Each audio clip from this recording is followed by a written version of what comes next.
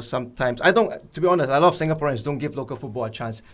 They don't go to the stadium, and they say it's crap.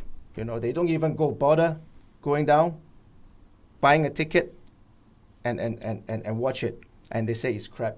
You know, but a lot of people, and I got a lot of 14, 15 years old, after they got into the first game, they were shocked and they were, you know, inspired, and they want to come back for more.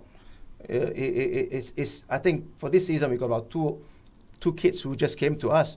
Last season there was one or two. You know, every season there's one or two people who, every time after they see us, you know, they are very they want to join us. You know, so I disagree with what people say. They just need to buy a ticket sometimes to come down and see.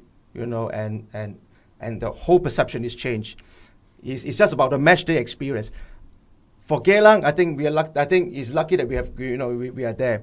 I think for Tampines, sometimes, you know, it's a shame that there's no Ultras Eagles. There's no fan club that can, you know, cheer the team up. I think sometimes these are the situation when the S-League get written off. Yeah. Have they got the match day experience spot on then?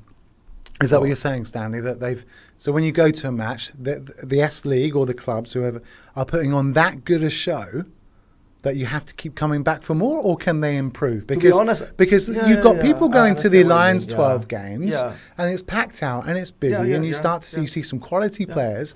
Yeah. What can they do, local football do, to make it a better match day experience? To be honest, the games-wise, excitement-wise, I don't think it's as bad as Malaysian League. Sometimes I do watch the Malaysian League on TV. It's not that bad. It's just that there's a lot of fans. So a match day experience is different. If you're talking about standard-wise, I think S-League-wise, it's not that bad.